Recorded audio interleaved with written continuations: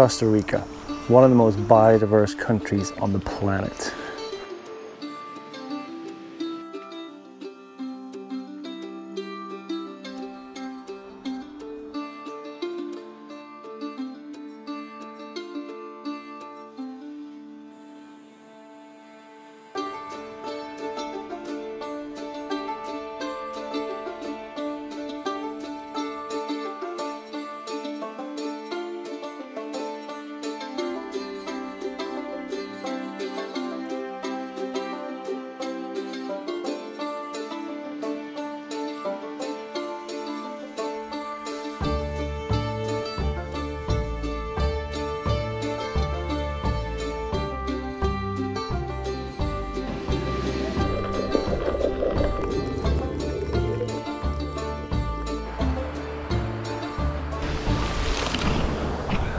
I think I traveled for about 36 hours.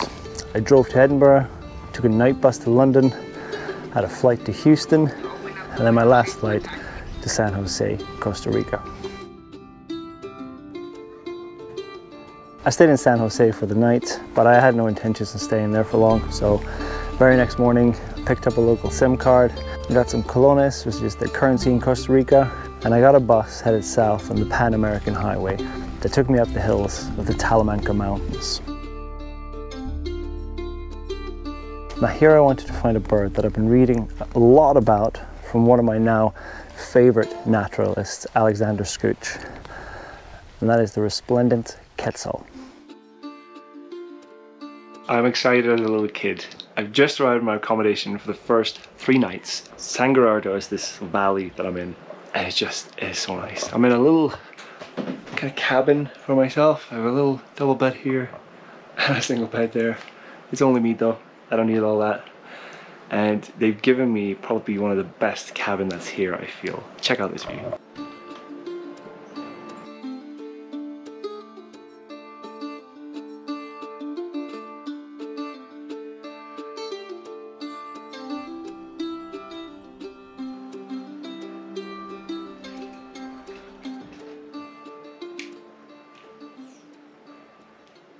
I just went into full freak out mode there. My own one crashed and it kept crashing, and I've looked it up though and there is an update for it, so I'm really hoping that's going to fix it.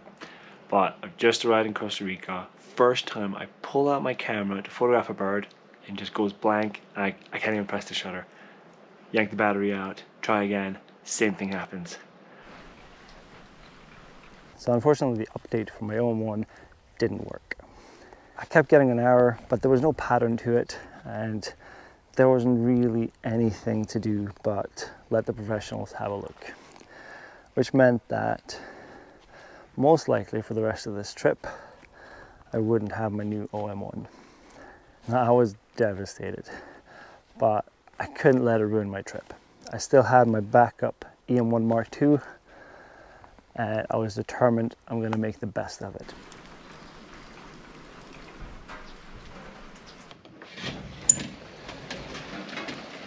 It is a pretty dreary and miserable day out, and it has been this way all night and all morning. So I think let's just take advantage, put on my waterproof, and let's try and get some birds in rain streaks in this weather.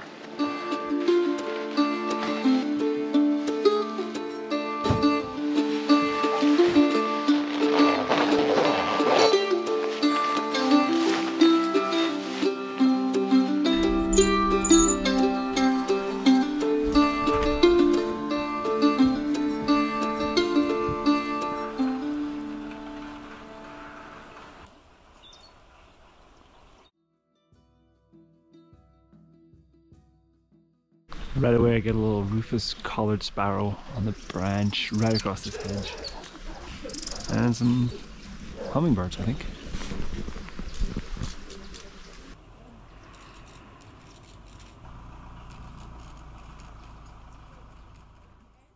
Just after a couple of minutes out, Anna, who works here, came and dragged me up here because there was a Resplendent Quetzal seen here. And they came out and made these sounds.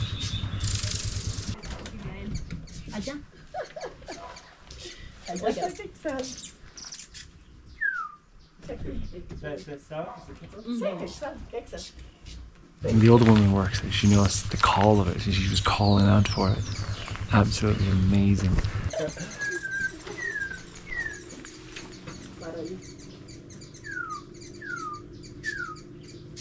You know, standing up in this mossy tree here, and I just could see the side of its body.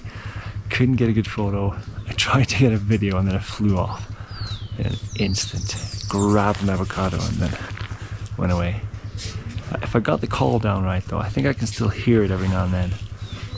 I'm hoping it's still in the area. Gracias. Gracias. What is your, do you have a favorita? Sí. Two? Sí. Favorita bird? Sí, mi favorito sí, de tucán y quetzal, very good. Quetzal?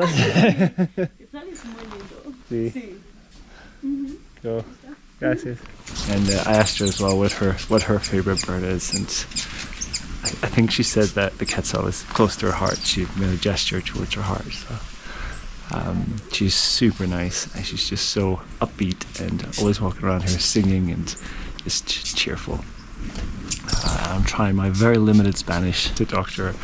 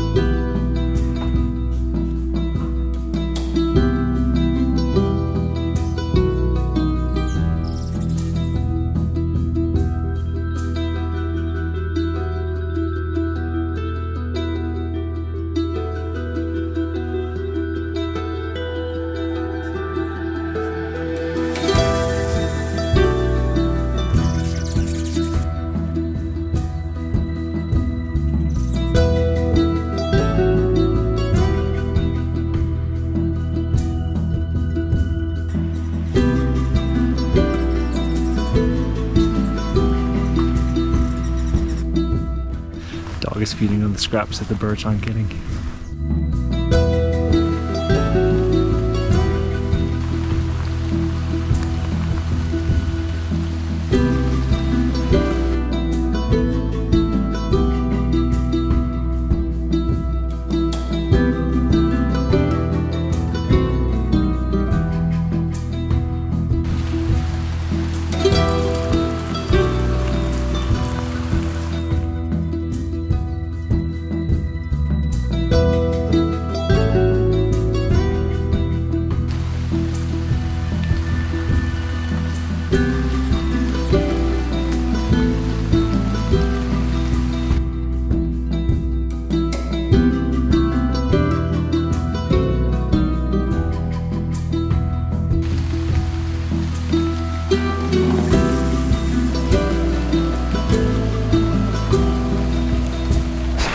I think I've been here for a couple of hours now.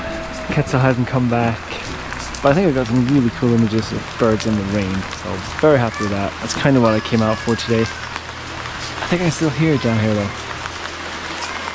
I'm going to give it another 5 minutes and then head back and warm up and dry.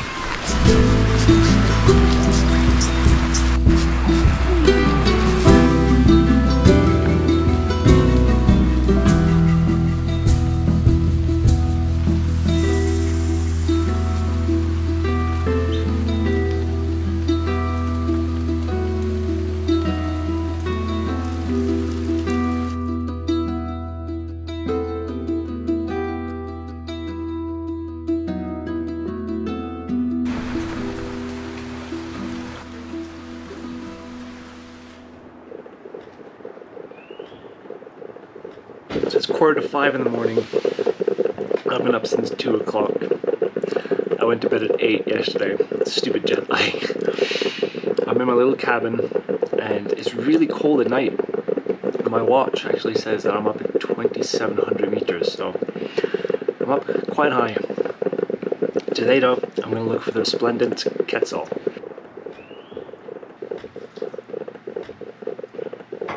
The really nice lady who works here at the kitchen, when she heard that I was going to go out early in the morning, she gave me like a tiny little breakfast thing all wrapped up in foil and a banana. Just these kind of really nice sweet breads. So I'm just having that with my coffee just now, ready to head down the hill. I have about a 5-kilometer walk down the hill ahead of me. So yeah, just trying to get down some coffee, a little bit of food, and pack my bag and go. I need to go.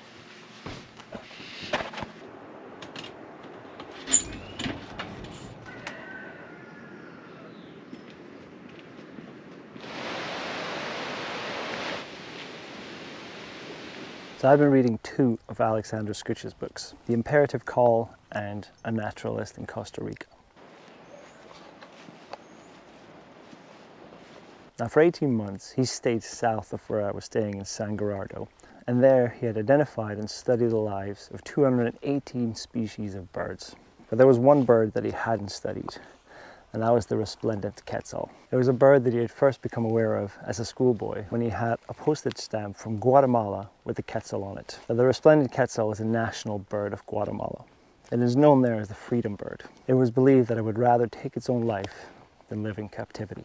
In the 1930s, when Skutch traveled through Costa Rica, there was a high demand for skins of birds to museums and private collectors. Way ahead of his time, Skutch didn't want to take a bird's life to have it posed in collections. So he collected plant specimens instead to finance his study of the behavior of living birds. Now, the behavior of tropical birds by Western scientists at the time was pretty much unknown and filled with false assumptions, as most field workers would shoot the birds long before any behavior was observed and recorded. To study the Quetzal, Skutch moved to Cordillera Central, between the volcanoes Poas and Barba, where he stayed on and off again for over a year in some truly harsh conditions. Now, one of the features that makes the Quetzal such an attractive bird is its long tail, or rather, it's the upper tail coverts that can grow up to 85 centimeters on the males before the breeding season. Now, until Skutch began his studies, it was thought that the Quetzal had 2 holes in the nesting tree, so that the male could enter one side and get out on the other side without messing up its long, beautiful tail. Now, Skutch found that a pair would share incubation duties, and he observed the long male's tail hang down from the nesting hole when the male was on the eggs. Now, it would blend in perfectly because it would look like a fern just hanging off the tree. A male will actually damage his tail during this active time of year and shed it completely by the end of the breeding season. Now, in the past, tail feathers of the Resplendent Quetzal has been used as headwear for Aztec kings and chiefs. It's reported that natives would snare the birds, then pluck the tail feathers and release them to renew their plumage. As Skutch writes in his book that they took more thought to conservation than the people who wrestled their land from them. Definitely not alone. There's quite a few people here.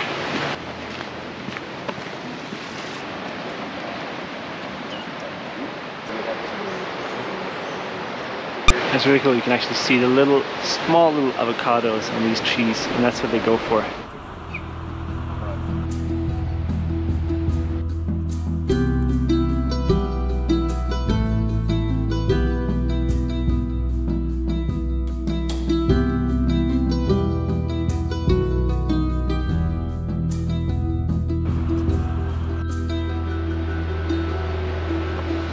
So I'm not seen it for a while now. I showed up for a few minutes and stood there for probably, I don't know, 40 minutes after, and people started to spread out. Apparently I was told that they only feed a little bit in the morning and then they head off and hide because they're so colourful and they stand out in the environment quite a bit, so you can't afford to hang about in the open all day. I'm incredibly grateful I got to see it in the beginning. Didn't get to see it again, but got a photo of it, got to view it, and it looks absolutely amazing. Now, I was told that it doesn't have the long tails. They don't tend to have that this time of year. They lose them when they go into breeding, and they kind of get them back, I think, around September, I was told. Some really nice and helpful guides around here who are just all too happy to share their knowledge. Now though, I got 5k of uphill to trek.